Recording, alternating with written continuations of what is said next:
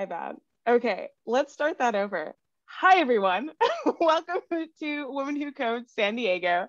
And today we're going to talk about Big O strings and arrays, part 2. Okay, so before we get started on that, I do want to first talk about technical interviews in case you are new to the technical interview sort of thing. So tech interviews can be quite intimidating for a lot of people. But really, in my opinion, they don't need to be because really the tech interview, it's just a chance for the company to get a sense of 3 things. First, how good are you at solving the algorithm? How good at you are making that algorithm efficient? And what are you like to work with? Like, what are your communication skills like? What do you take hints? Do you talk out your thought process, etc.? And so I know it can get a little bit intimidating if you're not used to them, but I think with practice, it becomes a lot less frightening, and it just becomes more of a mental exercise that you're doing with someone else. And so with this series, this interview prep series, we're here to make the technical interview experience a lot less frightening and nerve-wracking for you, and to be a little bit more comfortable. So every first and third Saturday, until I figure out when I'm not going to do them anymore, or at least the lecture part. We always do them every third Saturdays to practice, but every first Saturday, I will be doing the lecture portion where I will teach you about a concept, and then you will practice it. And then on the third Saturday, you're going to come back and practice it again. So, last time that we were here, we had our part 1 of this particular unit, which is Big O strings and arrays, and we covered quite a lot of material. Out of curiosity, how many people were here last time for the first part of the Big O strings and arrays? Go ahead and drop in the chat if you were.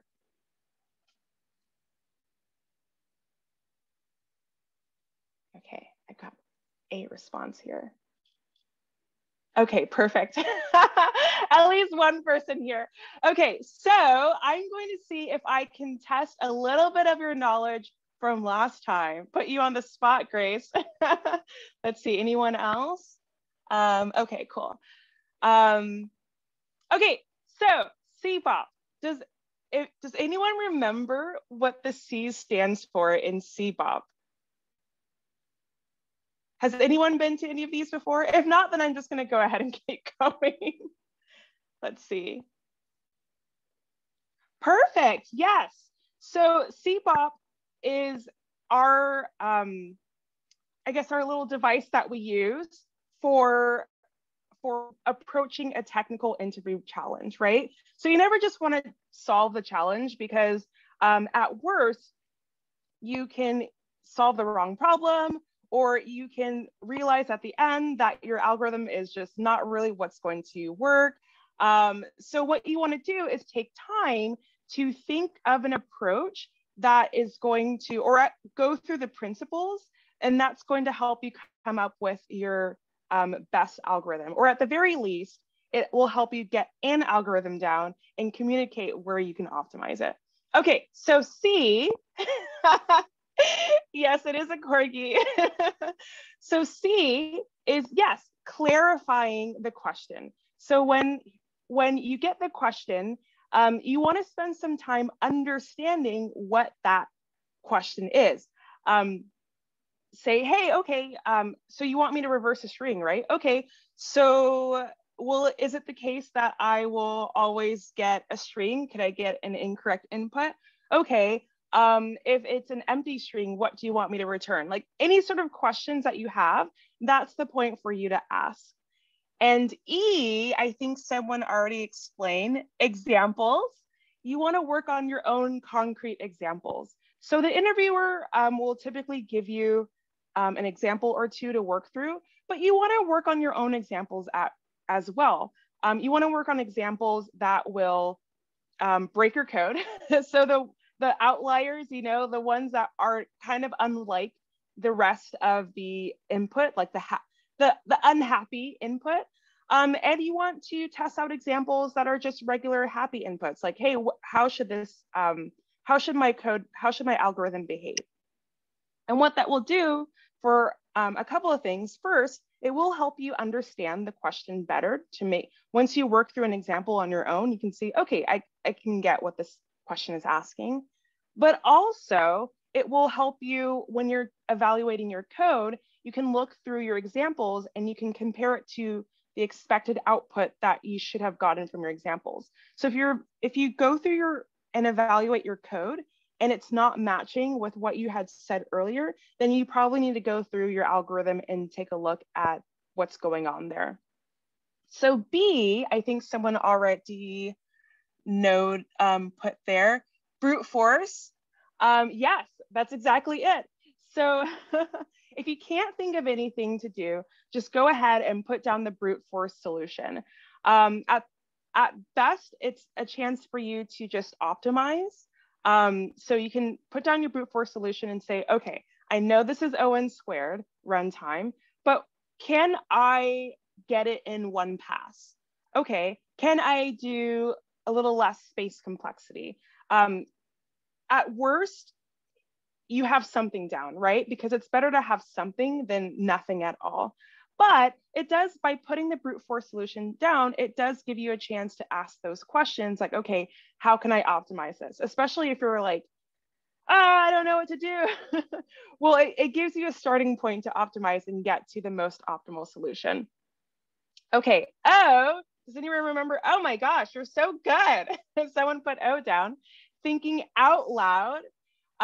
So you never want to be completely silent in these interviews, right? Because remember when I said that this is a chance for you to communicate and show what you'd be like as a coworker, right? So this is an opportunity for you to explain your thought process, say, hey, okay, this is my algorithm. It's a brute force algorithm. Clearly it's O(n) squared time complexity. I'm thinking about doing this, or the questions I'm asking is this. And so with that, A, it helps the interviewers see what you're like and what your thought process is. But also B, if you're stuck, they have somewhere, they know where they can help you. They can see like, oh, okay, this is where this person is getting stuck. I can see that their framework of thinking of this problem is a little bit off. Let me just throw in this one little hint, and that's going to help them get back to the right course. Okay, P. Let's see. You guys are so good. Okay. I don't see you have the P. That's okay. P is, oh, wait, did you throw it in? Okay, you're very close. Perfect. Thanks, Diana. It's apply patterns. So, throughout these series where I talk about data structures and I talk about patterns, it's going to give you a toolbox where you have all these different techniques that you can think about to solve the problem. So, literally when I'm approaching a problem, I just open up my, proverbial toolbox and I just keep throwing, at it just to think, okay, would this work? Would this work? Would this work? Like, okay, this is a problem. Can I use 2 pointers or probably not. Is this a DP problem? No. Is this greedy? No. Is this something I can use a stack with? Should I use, what sort of data structure should I use here? Is there any sort of patterns? And then that's going to help you figure out how to parse through your data. So first think of the data structures and any patterns, and not just the techniques that we have in our toolbox, but as you keep practicing and doing more and more problems, you're going to start recognizing patterns as well. And you can think, oh, this is sort of like this one problem I did, like, back in 82. No, I'm kidding. But it's like this reminds me of a problem that I did. And I can probably use the same technique that I used to solve that problem, but just a little bit of a twist. So if you didn't remember that, that's okay. Clarify the question, work on concrete examples, design a brute force solution, think out loud, and apply patterns. So those are our tech interview principles. And when you are solving the problems, be sure to, instead of just going at the problem, slow down, work yourself through these, and that's going to help you get to the most optimal solution. Okay, so more recap. Can anyone tell me what is an example of a great runtime? Drop it in the chat.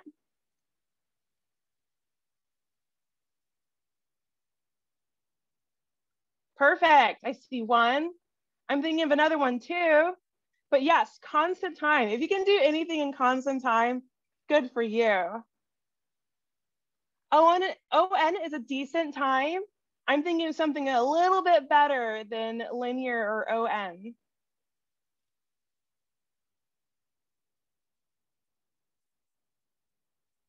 Yes, Marina, O log n. So O1 or constant time and O log n, very good run times. Linear is also a really decent runtime too. Any examples of really bad run times where you're like, hey, we got to stop and turn this car around? Yes, exponential, n by n. Exponential, n by n factorial, like these are, which honestly, I've learned that n factorial is a bad runtime. I've personally never seen an n factorial runtime. So if anyone knows, let me know. But yes, these are all examples of runtimes that are very, very bad. And you should probably stop what you're doing and think of something better. Oh, for permutations. Oh, okay, cool. I'll have to look at that later. Okay, cool. And if you didn't know, or if this is new to you, or if you just want a refresher, this is a chart of different complexities. So as you can see, n factorial, exponential, polynomial is here too. So yeah, polynomial is pretty bad. Sometimes when you're doing something like a grid, or like if you have like sort of like a matrix and you have to go iterate through the rows and iterate through the columns, sometimes it's to be unavoided. But if you can figure out a way to do it faster, definitely do that. ON log n, fair. So it says bad here, but sometimes ON log n is just kind of like how it is, right? So like something that we learned, I believe, in the last class is that sorting algorithms are typically ON log n. So like if you're doing merge sort, if you're doing quick sort, they're going to be ON log n. And sometimes you just have to sort your data. So I'd say it's okay. And then you've got log n and ON, which is, great and amazing. Cool. So let's get started into the meat of this topic. And I'm actually going to time myself. Okay, cool. So two-dimensional arrays. So 2D arrays are very common in tech interviews. And they're also called graph or matrix or grid problems. Now, okay, so I call them interchangeably with graph problems. Technically, they're a subset of graph problems because it's still an array. You're not truly using a graph. But anytime that you're dealing with nodes that have a relationship to each other, they're essentially graph problems.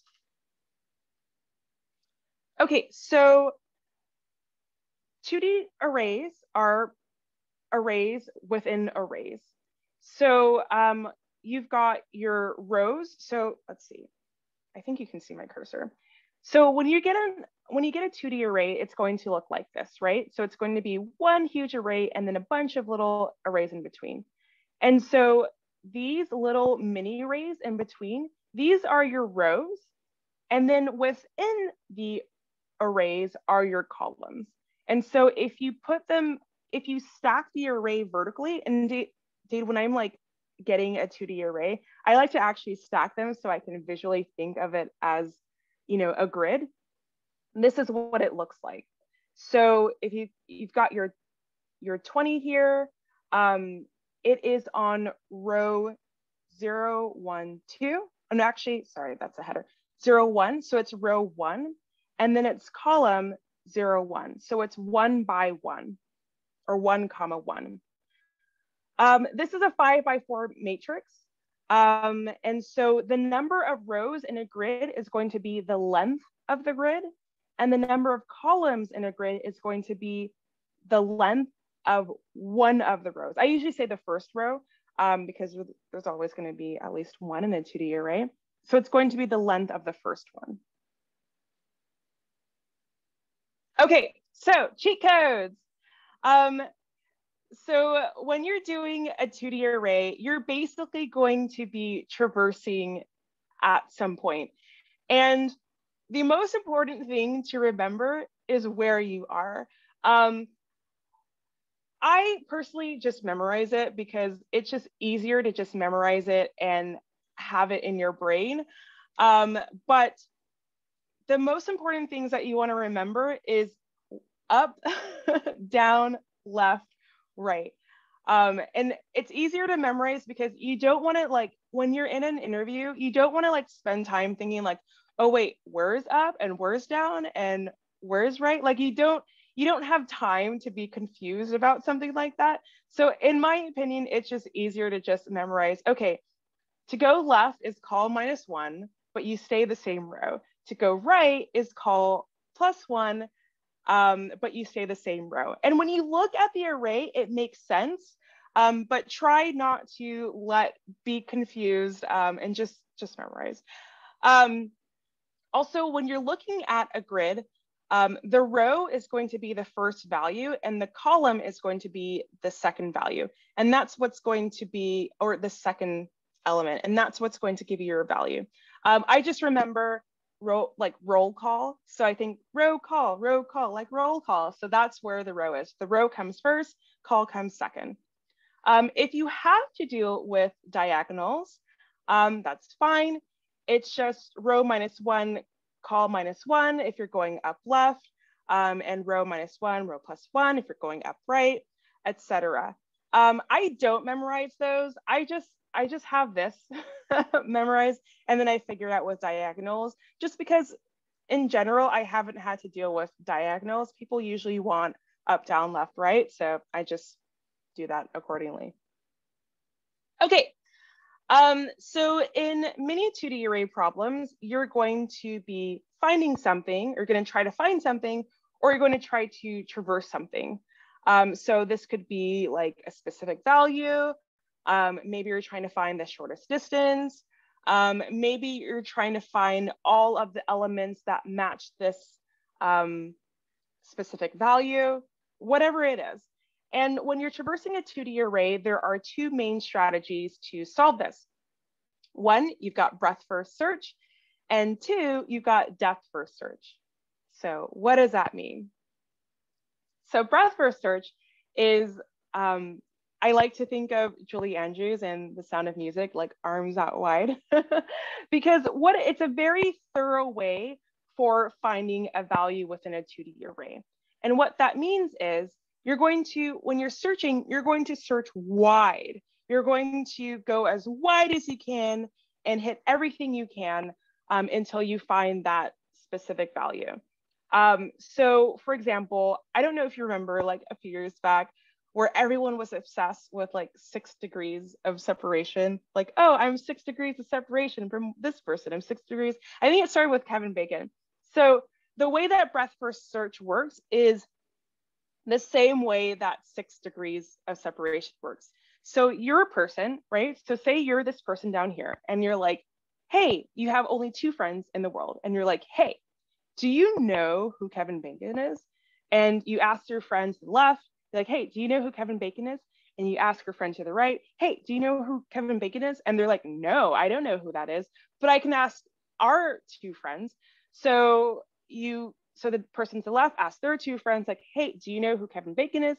Hey, do you know who Kevin Bacon is? And then everyone keeps asking their neighbors, their friends, until finally you reach a node or a person and you're like, hey, do you know who Kevin Bacon is? And that final node says, not only do I know who Kevin Bacon is, but I am Kevin Bacon. And that's sort of how breadth first search works. It goes node by node or level by level. Also, it's really great if you're looking for the shortest path. It's really great for doing that. Okay, so this is also another illustration of how breadth first search works. So you start at one node and then you go out wide until you reach that final node. And here is some pseudocode for how you would do breadth first search in a graph or a 2D array. So you're going to create a queue, and then you're going to add the starting node to the queue. And then while that queue has nodes, you're going to dequeue from that queue, or you're going to remove from the first of the queue. If the node has not been visited, then you're going to visit the node. And then for each of its neighbors that are not visited, you're going to add it to the queue. And that's how you're going to process one by one. Now, what do I mean when I say visited? The thing with queues is if you keep adding the same nodes back and back over and over into the queue, you're never going to end, and you're never going to reach a point where you stop traversing. It's just going to go on to infinity. So what you're going to do is visit is a technique that you can use to let yourself know that I've already asked this, hey, I've already asked this person, do you know Kevin Bacon?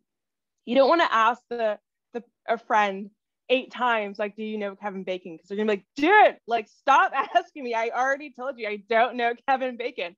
So you want to keep track of all the people you've asked so that you don't ask the same person over and over. And that's the same thing with these nodes. You want to keep you want to use some sort of technique, whether you want to put it in a set or whether you want to mark the node to let you know, okay, I've already asked this person, do you know what that node is, or do you have a path to that node? And at some point you're going to stop. Okay, let's keep going. Oh, let's actually show you an illustration. So I'm going to show you a little illustration of how this works. Whoops. Okay. Okay, cool. So I'm going to show you a little illustration of how breadth first search works. So we're going to start at node number 9, and we're going to ask the question, do you have a path to 1? And we're going to use breadth first search to find that answer out. Does 9 have a path to 1? And we're going to do it using breadth first search. So first we're going to start by making a queue. And we're going to, I don't have a lot of room on this page. So the way I'm going to mark something as visited is I'm going to mark it by changing it to the letter X or something like that. Yeah. And remember, the most important things when traversing a 2D array, aside from how to do breadth first search or depth first search, is up, left, down, right. So we're gonna go up first, right, down, and then left. Okay, so actually I'm gonna move this a little bit down. So we're gonna add the starting node to the queue. So we're gonna add 9 to the queue. And while the queue has nodes, it does have nodes, we're going to dequeue. Okay, cool. Is it visited? No, it is not visited. So we're going to visit it by marking it with an X. Oh, wow, that does nothing. Okay. And what we're going to do is we're going to add its neighbors to the queue. So up is nothing, right is 8. So we're going to add 8 to the queue. And then 6 is there as well. And they're both not visited either. So we're going to add them. And left is nothing. Okay, cool. So now we're done with that. Now we're going to dequeue. Is 8 visited? Nope. Okay, cool. So let's go ahead. And is it our node that we're looking for? Nope. Okay. So let's go ahead and add its neighbors to the queue. So up is nothing. Right is 7. So let's go ahead and add that to the queue. Down is 5. So let's add it to the queue. Left is 9, but it's visited. So we're going to not do that. Oh, and I forgot to visit this. So whoopsies. Okay, cool. Now we're done with that. So now we have 6. And while the node has while the queue has nodes, it does have nodes. So we're going to dequeue. And is 6 visited? Nope. Okay, so let's go ahead and visit it. Is it our node? Nope. Okay, so let's go ahead and add its neighbors to the queue. Up is visited, right is 5. So let's go ahead and add 5. Down is 3. So let's add 3. Left is nothing. And I did say up is visited, right? I believe so. Okay, so we're done. While the queue has nodes, it does. So we're going to dequeue. Is 7 visited? Nope. Okay, let's go ahead and visit it. And then let's add its neighbors to the queue. So up is nothing, right is nothing, down is 4, left is visited. Okay, so we're done. Oh, and it's not the node that we're looking for, if you weren't, that wasn't clear. Okay, is 5 visited? Nope. So let's go ahead and visit it. And let's go ahead and add its neighbors to the queue. So we're going to look up, that's visited, so we don't add it. 4 is not visited, so we add it. 2 is not visited, so we add it. And left is visited, so we don't add it. All right, cool. Let's go ahead and dequeue.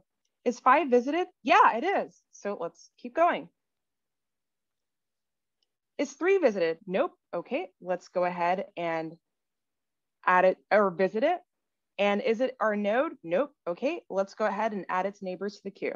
So up is visited, right is not visited, down is nothing, left is nothing. Okay, so we're done. While the node has queues, or while the queue has nodes, we're going to dequeue. So is 4 visited? Nope. So let's go ahead and visit it. And let's go ahead and add its neighbors to the queue. Is up, or up is visited, left is visited, down is 1, and right is nothing. So we're good. I actually did that out of order, but whatever. Okay, 4, is that visited? It is. All right, let's get out of here. 2, is that visited? Nope.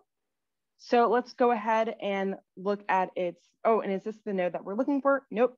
So let's go ahead and add its neighbors. Up is visited, left is visited, right is not visited, down is nothing. So let's keep going. Oh, and we just visited that. Okay. Is that visited? Yep. Let's keep going. 1, is that visited? Nope. Is it the node that we're looking for? Yes. Okay, perfect. We can return that. Yes, we have indeed. We do have a path from 9 to 1. And that is how breadth first search works. Very thorough. Okay, let's take a look at the chat. Yeah, so I did say, oh, up, down. Okay, gotcha. So I did say up, down, left, right. It's not the specific order that matters. It's that you remember how to get there, right? So you can go up, down, left, right. You can go up, left, down, whatever, but you just need to know how to get there. So in this visual example, I didn't really give you an opportunity to calculate how to do this. But when we go to, whoops. So remember that these are rows and that these are columns. So when you go to the right, you're staying in the same row and you're going col +1. When you're going to the left, you're staying in the same row, but you're doing col -1. When you're going up, you're doing row -1 and then col. And then when you're going down, you're doing row +1 and then col. So when I say, sorry for being confusing. When I say the most important things to remember is up, right, down, left, what I'm actually saying is like, you need to remember how to get there. And you need to remember what is in and out of bounds. So when you're doing row -1, if row -1 is -1, then you need to stop what you're doing and not try to go there. If col +1 is, outside of the bounds of that array, then you need to stop what you're doing and make sure you don't visit that node. Sorry if that wasn't clear. Okay, so let's keep going. There we go. All right. So now we're going to continue on to depth first search. So depth first search, okay, so breadth first search and depth first search, remember, they're just two ways to do the same thing, like traversing the array. Sometimes a depth first search algorithm makes sense, and sometimes a breadth first search algorithm makes more sense. And it's just going to be through practice that you're going to be able to understand these things. So depth first search, as the name suggests, this method goes very deep instead of wide. So remember that breadth first search was like, arms out. Instead, you're going deep, like a little snake here. You're going as deep as you can possibly go before you find that one. And if you can't find it, then you go back and you go deep again. So yes, you're traveling down the rabbit hole until you reach a wall or you find the destination. So an example I like to think of is like a maze, right? So when you're looking through a maze and you're trying to find the end, when you're doing your little like puzzle and you're trying to find the end, you're going as deep as you can possibly go in the maze until you can't anymore. And then you go back and then you go as deep as you can, like you're trying all these different ways. And that's what depth first search is. It's basically like traveling through a maze. So, excuse me. Here's the pseudocode, and there's a couple ways you can do this. You can do a stack, which once upon a time, I think the last time I taught this, I was like, I don't like stacks. I only like recursion. Well, I've finally seen the light. And I am now a big fan of using stacks for depth first search because with recursion, it can be a little bit tricky sometimes if you're not watching out for runtime. Anywho, that's neither here nor there. Both are very equally valid ways of finding a target within a graph. So to traverse a graph or a 2D array using depth first search, if you're using a stack, you're going to create a stack, then you're going to add the starting node to the stack. And then while the stack has nodes, you're going to pop the stack. And if the node is not visited, then you're going to visit it. I just realized I have a typo here. You're going to visit it. And then for each neighbor that's not visited, you're going to add it to the stack. Very similar to breadth first search, except that instead of using a queue, you're going to use a stack instead. So for recursion, what you're going to do is you're going to have a helper function, and you're going to send that node to the recursive function. Now in the recursive function, you're going to first check, hey, is this visited or out of bounds or null or whatever? If so, return. But if not, then visit the node and then recursively call each neighbor.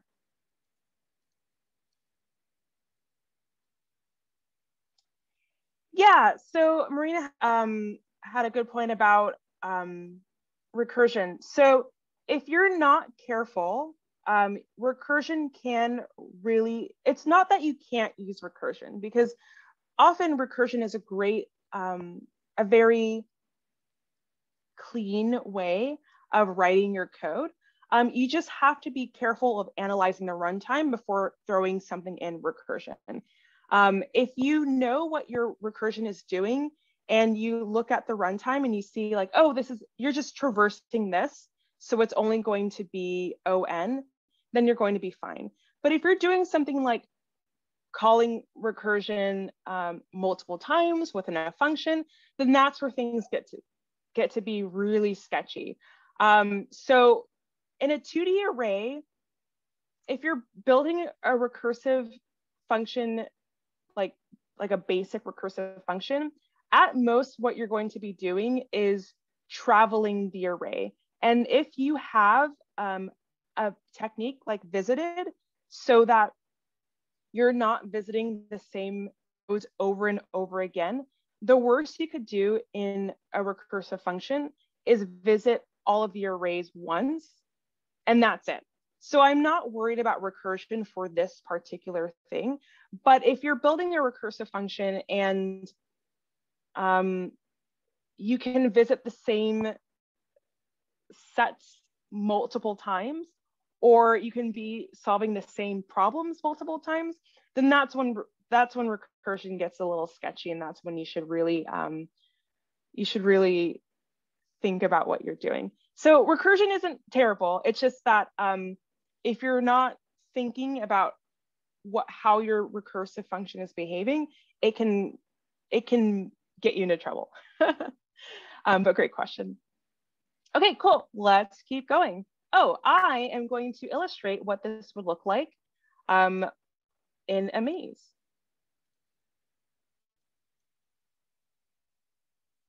Okay, so for this, we're going to start at 9, and we're going to ask the question, does 9 have a path to 0? Okay, so here's how it's going to go. So I'm going to mark visited because I don't have a lot of room here. I'm going to mark visited with an X, just like we did before. And I'm going to go ahead and draw a Q. Okay, cool. So our algorithm for doing DFS, first you add the starting node to the stack. Okay. And while the stack has nodes, it does, you're going to pop the stack. Okay, is this visited? Nope. Okay, we're going to go ahead and visit it. And then we're going to add each of its neighbors to the stack. So up is out of bounds. And remember, up is the row -1, but the same column. So that is out of bounds. Right is same row, but call +1, and that is within bounds, and it is not visited. So let's go ahead and add it to the stack. Oh, you know what? I actually want to, I realize this is going to get us to the solution quicker than I thought. So I'm going to go, just for the sake of this, I'm going to go left, down, right. So left is out of bounds, down is within bounds, and that is row +1 column. So I'm going to put this 8 there. And then 8 is within bounds as well. We already just did that. And so I'm going to put that into the stack. Okay, cool. So while and I should actually make this different colors so you know what I'm doing. Okay, so while the stack has nodes, it does, I'm going to pop the stack. Okay, is this visited? Nope. All right, I'm going to visit it then. And now I'm going to add its neighbors to the stack. So up is out of bounds, left is visited, down is a wall, and then right is there. So we're going to add 7 to the stack. Okay, so while the stack has nodes, it does. I'm going to pop the stack. And is it visited? Nope. Okay, let's go ahead and visit it and add its neighbors. So up, left is visited, down is here. Okay, cool. So, oh, and then right is here, darn. I'm like, I realize that I'm getting to the solution closer than I had wanted to, but we'll hopefully we'll share a point here. Hopefully you will see the point. Oops, my bad. Okay, cool. While the stack has nodes, you're going to pop the stack. And this is this 6, by the way. Okay, are you visited? Nope. Let's go ahead and visit you and add your neighbors. We're going to up, left is visited, down is a wall, right is not visited. So we're going to add 5 to there. Okay, cool. So while the queue has nodes, or while the stack has nodes, we're going to pop the stack. And let's see, up is nothing, left is visited, down, oh, and we're also going to visit it, excuse me. Down is not visited, so we're going to add it to the stack. Okay, while the stack has nodes, it does, we're going to pop the stack. Up is visited, left is nothing, down is nothing, right is nothing. Oh, I forgot that I visited it. So 4 does not have a path to 0. Okay, that's fine. So we're just going to keep going back to the stack, and 6 is here. So we're just going to go ahead and pop and look at 6 now. And now we're looking at this 6 over here. So 6 is not visited, so we're going to visit it. But if you look around, up is visited, left is nothing, down is nothing, right is nothing. So it does not have a path to the last node. So that's fine. What we're going to do is just go to the stack. We're going to pop it and keep going. So 8, up is visited, left is nothing, down is 7. Let's go ahead and add that. We're going to pop. Is that visited? Nope, we're going to visit it. Oops, I forgot to do that. And add its neighbors. And so as you can see, I'm going to keep adding its neighbors. I don't want to do every single one because I think you get the idea, but we're going to keep adding its neighbors all the way through until we reach the final one that we're looking for. And that's when we're going to stop traversing. And that is how depth first search works. All right, so let's keep going here.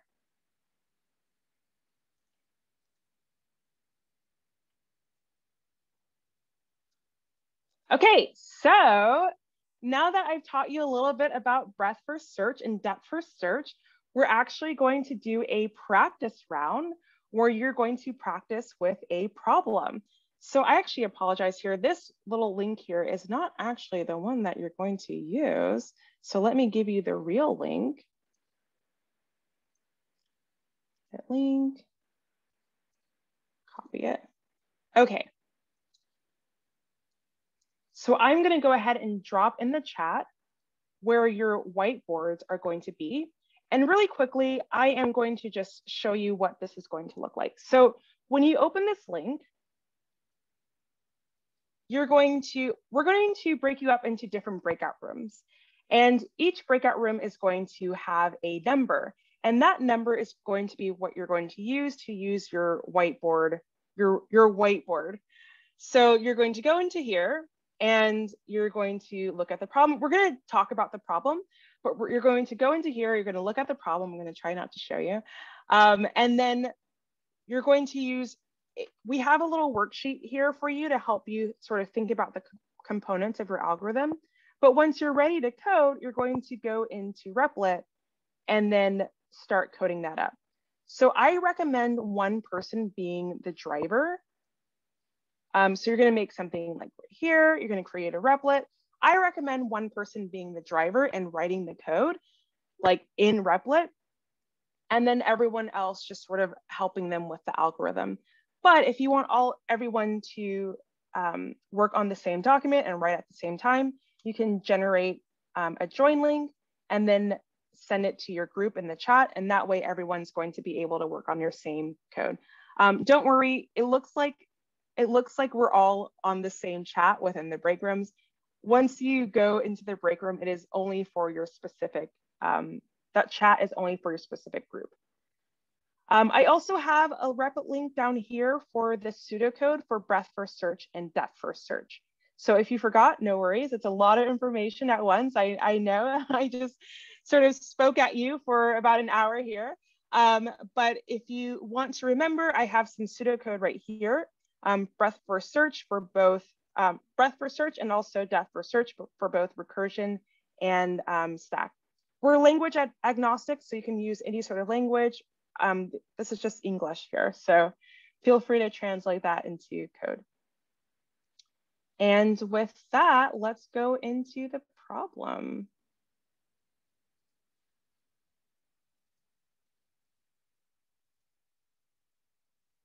Okay, so given a map of ones and zeros, count the number of islands.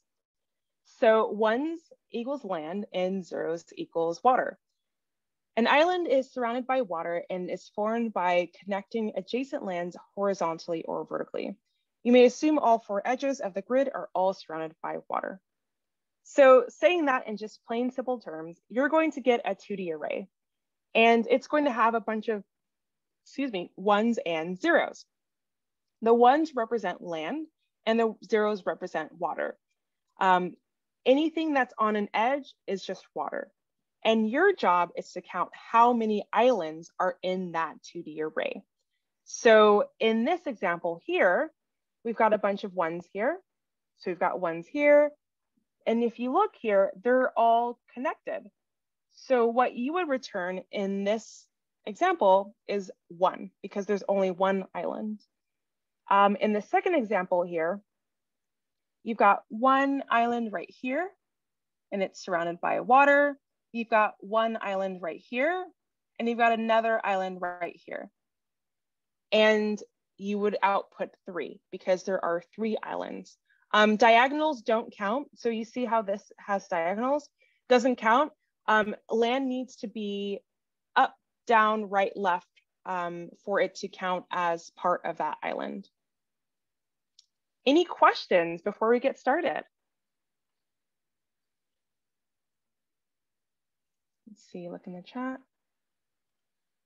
Oh, can I post a link to the Replit as well? So in your little breakout rooms, like your little whiteboards that you have for each group, the Replit link is in there. So there's a link to Replit and there's a link to the pseudocode as well.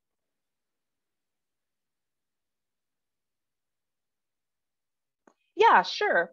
So to explain the output for the first one, so remember your job is to count how many islands there are. So in this first one, when you're looking here, all of the ones are connected. This one is connected to this one right here because it's in the same column. This is all connected here. This is connected here because it's in the same column. All connected here. This is connected because it's in the same row.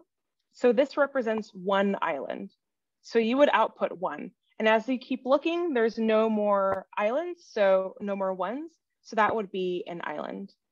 Does that make sense, or do you want me to explain further?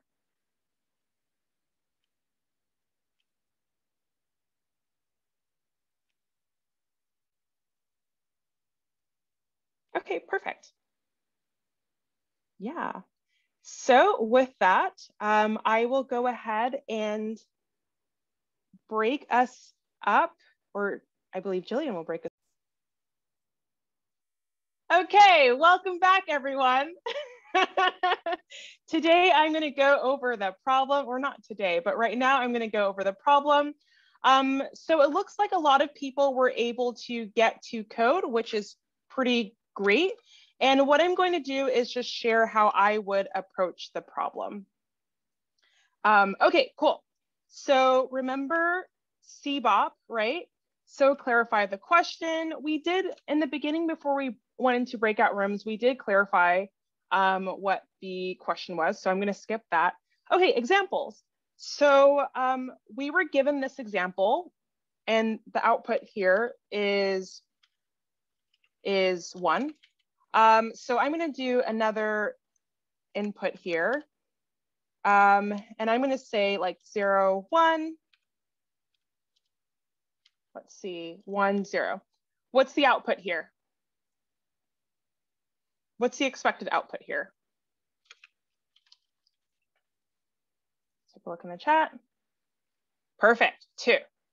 Great. And for the sake of time, I'm just going to do this one. Okay, brute force. Let's see. For the sake of time, I'm actually not going to figure out a brute force solution, but I know that one thing I'm going to do is I know I want to go through and find all the ones, right? And so let's actually skip down to P, which is applying patterns. So I know this is a 2D array. And so I know the patterns I have for 2D arrays are depth first search or breadth first search. Because I need to traverse through all of the array to find out how many islands there are, I think that there's really no need for me to have a brute force, because I have to, no matter what, traverse through all of the rows and all of the columns to find all of the ones. Like I can't like leave part of the array or the 2D array out, right? So I have to go through all of them. So I know that I'm going to use one of those probably well, I know that because it's a 2D array, I'm probably going to use BFS or DFS. So one thing I can do is I can iterate through all the rows and all the columns. And if I find a 1, then I need to find out like what the island is, right? So maybe I can use either BFS or DFS to go through and find all of the ones and then mark them as visited. And so as I keep going through the rows and columns, if I find another one, then I just increase the count of the islands. And if I don't find another one, then that means there's only one island. Or if there's no one at all, that's actually, let's do that as a test case here. Input equals, what would my number of islands be?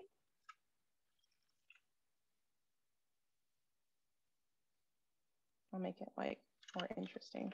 Oh, hello. Perfect, no islands. So this is an example of like, hey, try to find things that are gonna break your code. I shouldn't assume that there's going to be an island. It could be the case I receive an input without any ones. Okay, cool. So what my plan was is I'm going to, oh, hello, what's going on with my keyboard? Okay, not sure what's going on there. I will use my laptop keyboard. So I'm going to, oh, I'm sorry, everyone. I don't know why, but my keyboard, oh, there we go. Okay, cool, cool. So my plan is I'm going to iterate through,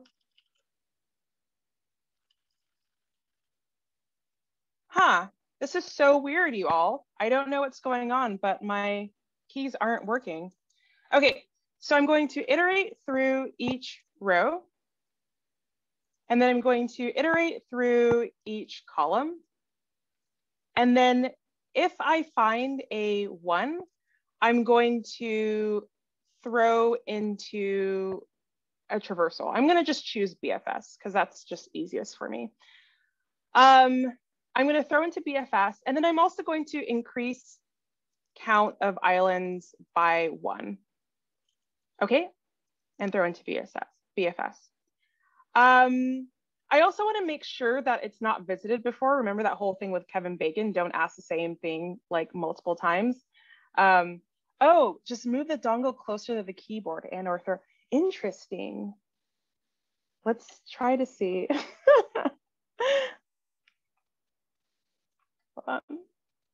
Okay, we're gonna test to see if this works. Thank you. Okay, if I find a 1, increase the count of islands by 1 and throw into BFS. I also want to make sure that it's visited. If I find a 1, oh, well, I'm going to have to mark it as visited. I don't want to keep a set or some sort of extra data structure just because I want to save on space complexity. So I'm going to mark it as something that's in the input. So maybe I'm going to mark it as like a 2 or something like that.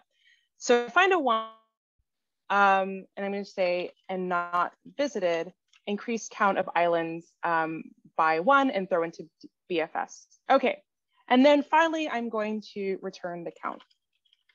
I think that's all I need to know. Okay, cool. So let's get this going. This is Python, just a heads up. So what, find islands or something like that?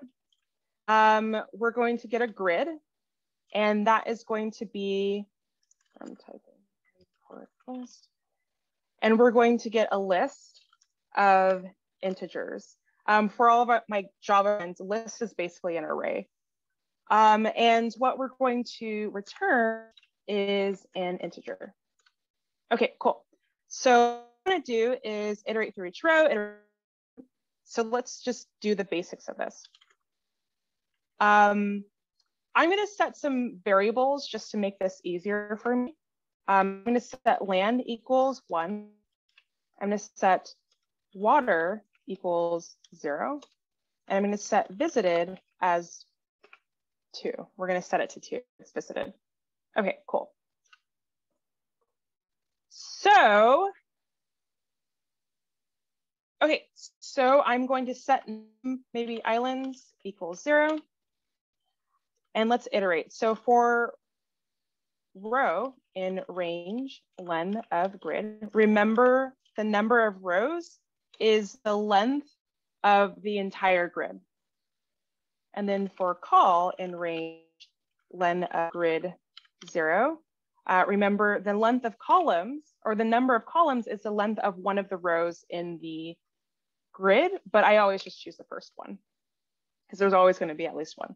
Okay, so what do we want to do? If we find a 1 that's not visited, we're going to increase the count of islands by 1 and throw into BFS. Okay, so if the grid row call equals, if it's land, then we're going to increase count of islands. So num islands plus equal 1, and then throw it into BFS. So I don't want to make my code messy, so I'm going to make a helper. So I'm going to say BFS search, and I'm going to throw in the grid. I'm going to throw in the row and the column. Okay, cool. It's mad at me because I haven't defined what that is. So let's just go ahead and put def BFS search, grid, row, call. We'll just put pass for now. Okay, and then once that's done and I'm iterating through everything, then I'm going to return the count, return num islands. Okay, cool. So that's the basic part of our code. We're going to iterate through the rows. We're going to iterate through the columns. If I find a 1, I'm going to increase the number of islands, and then I'm going to try to find all of the rest of the island. And then once I'm done, keep going. And as I keep getting more 1s and 1s, I'm going to increase the count of the islands. Okay, cool. So BFS search. What is our BFS search algorithm? It's okay, I've already memorized it for you. So we're going to create a queue. Is that how you spell queue? Who knows? Create a queue. We're going to add the starting node to queue. Oops. While the queue has nodes, we're going to dequeue. And then if the node is not visited, we're going to visit the node. And then we're going to add neighbors to the queue. That's just the basic algorithm for breadth first search. Okay, so let's create a queue. I actually like using decks instead of queues. They're double-ended queues. It's just something that's a little bit more performant. So don't mind me. Just think it's a queue, but it's just a little bit under the hood. It's just a little bit different than a regular queue. We're going to have a section on queues where I will explain what I mean, but just for all intents and purposes, it's a queue. Okay, so create a queue. So queue equals done. And add the start node to the queue. So I'm going to add, oh, you know what? Yeah, I'm going to add actually a tuple. So queue dot append, I'm going to put row call. Okay. So while the queue has nodes, so while queue, if the node, oh, dequeue. So node equals queue dot, oops, pop left. Okay. While the node has queues, dequeue, okay. If the node is not visited, visit it. So remember, I decided for space reasons, I'm not going to create another, data structure. So I'm just going to modify the input. So what I'm going to do is I'm going to actually parse this out and call it node row and node call. This is a Pythonism, sorry. I'm just, basically what's going to happen is the node is going to come out as a tuple. And what I'm saying is the first thing in the tuple, that's the node row. And the second thing in the tuple, that's the node call. It's just a Python thing for Java friends. Okay, so node row, node call is q.popleft. Okay, so if grid node row node call is not visited, then we're going to visit it. So grid node row node call, we're going to set it to visited. Okay, then what else are we going to do? we're going to add neighbors to the queue. So once again, I like my code to be very clean and nicely packaged. So I'm not going to add all the code in here. I'm going to make another helper. So I'm going to say for neighbor in get neighbors,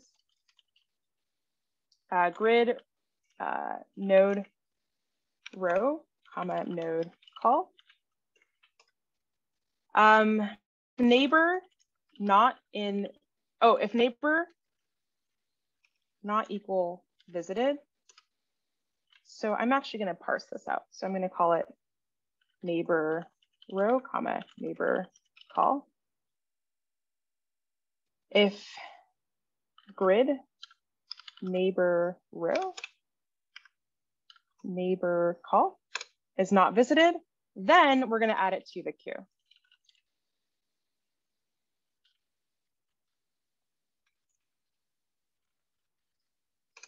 Okay, cool. So that is just the basic breadth first search that we talked about. We're going to go through the rows, we're going to go through the columns. If one, we're going to find all of its neighbors and we're going to change it to visited. And that's it. Okay, so now we're going to go ahead and it's mad at me because I didn't get this. So get neighbors, we have row call. Okay, cool. So remember the most important thing for traversing a 2D array, what to remember, up, left, right, down, etc. This is where that comes in. So we're going to do up, left, down, right. And so what we want to do is we want to find everything that's connected, but we still want to be within bounds, right? So we're going to do within this, we're going to do a check to make sure that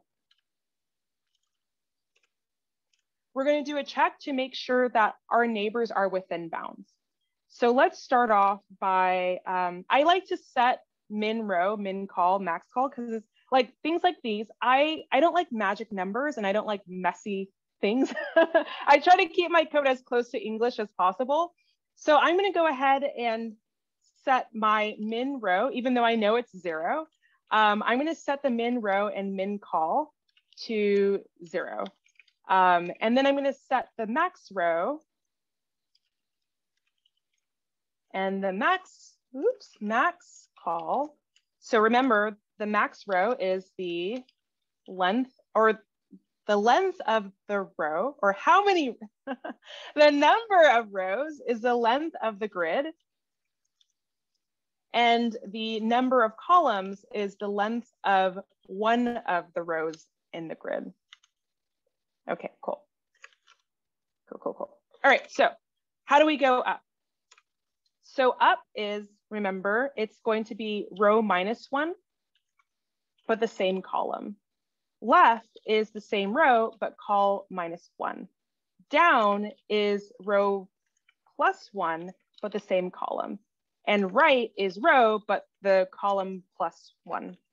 So we want to check. Oh, and I want to set my neighbors. So I'm going to set an array of neighbors. Okay, so let's go up.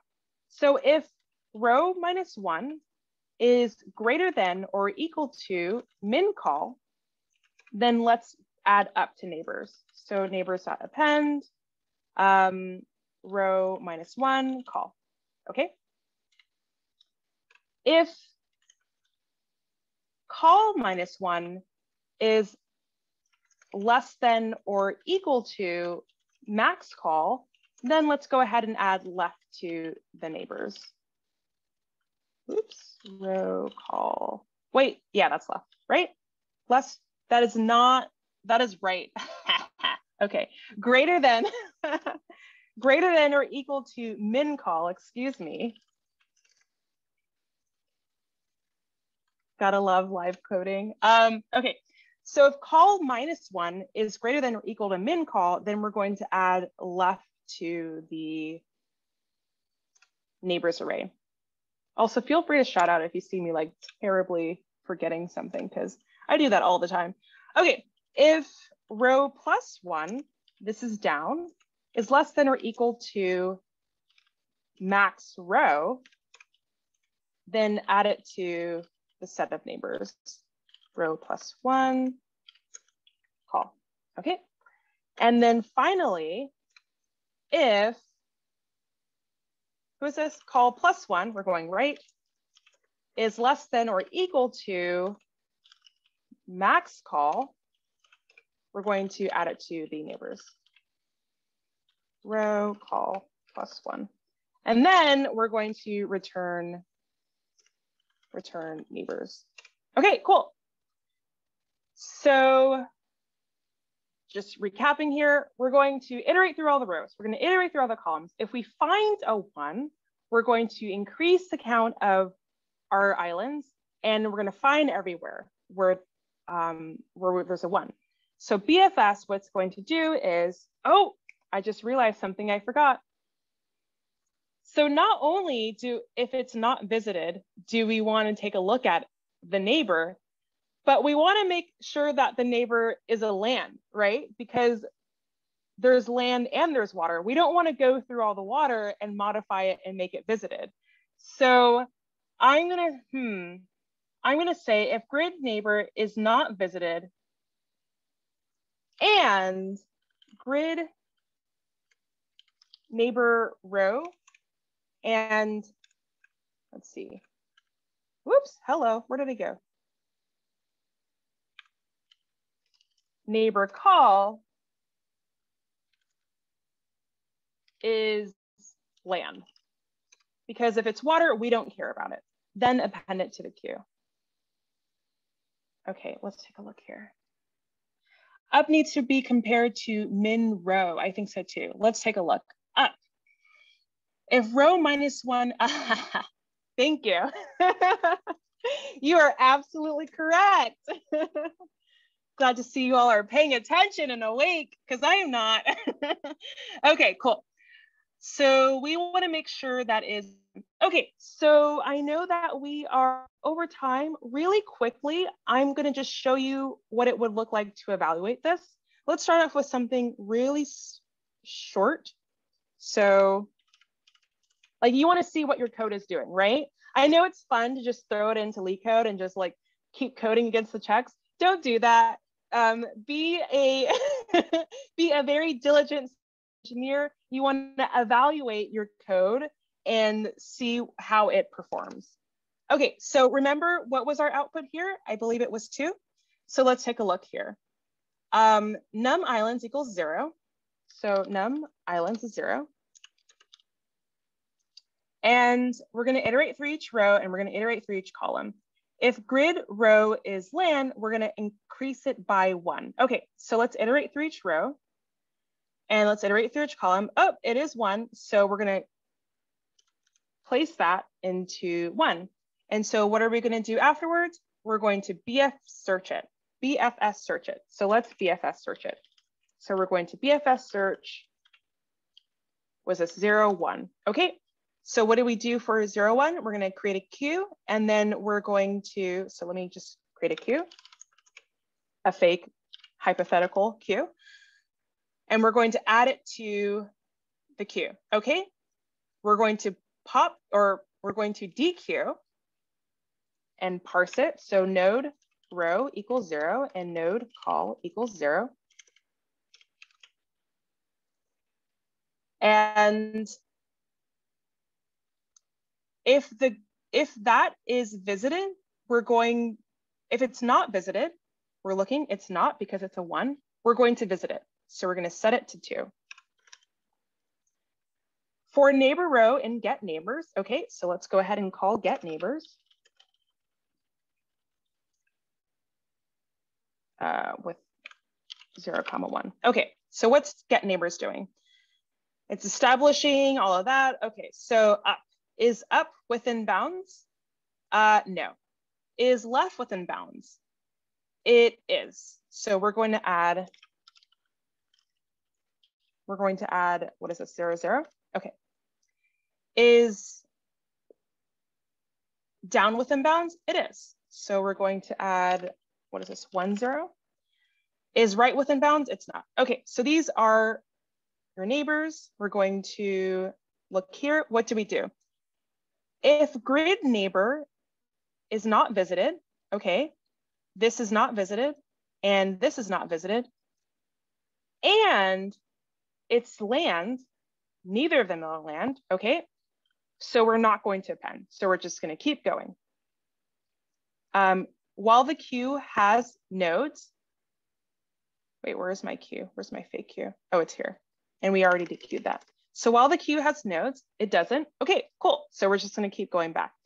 So we're iterating through the row, iterating through each column. So now we're at the last point in the column.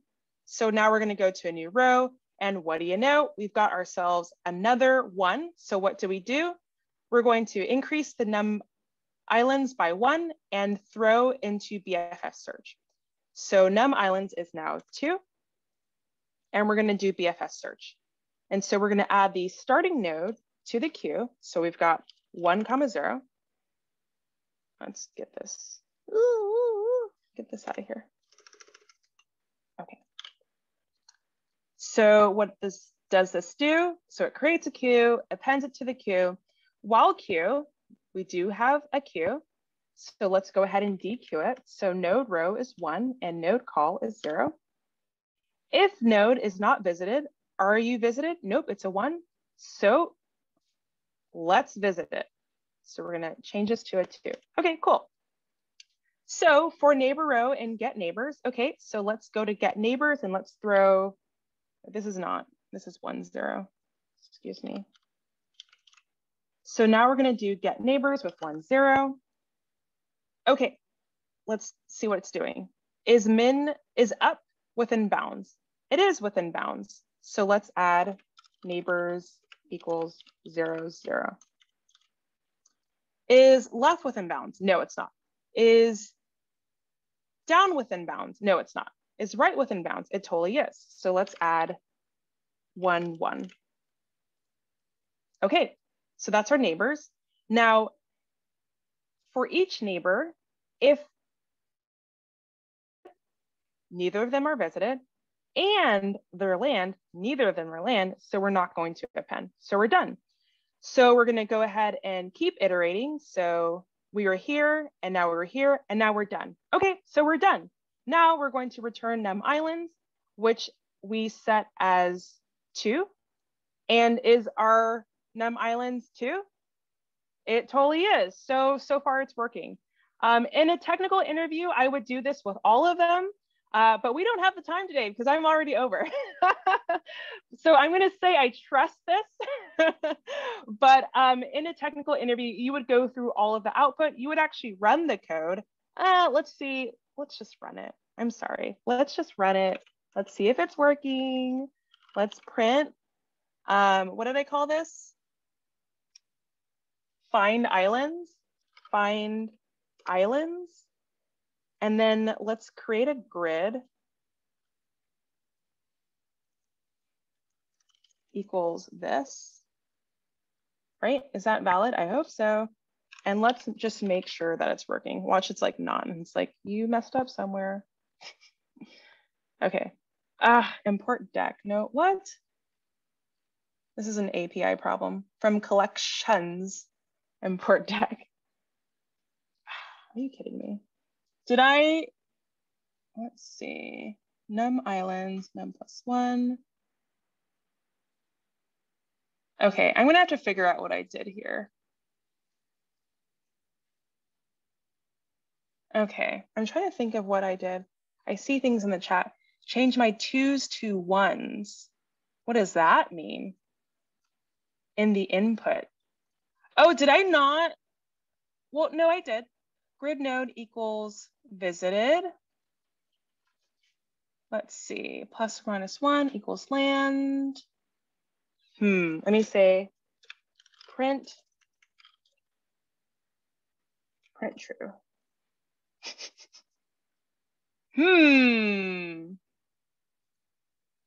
Print land. Are you taking my variables? Okay, we're gonna have to figure this out. Kat, I think it's in the input that you're sending to your program. The grid that you copy pasted had the 2s in it. Oh. Yeah. How embarrassing. Okay. I see what you're saying, John, now. I'm like, what? Thank you.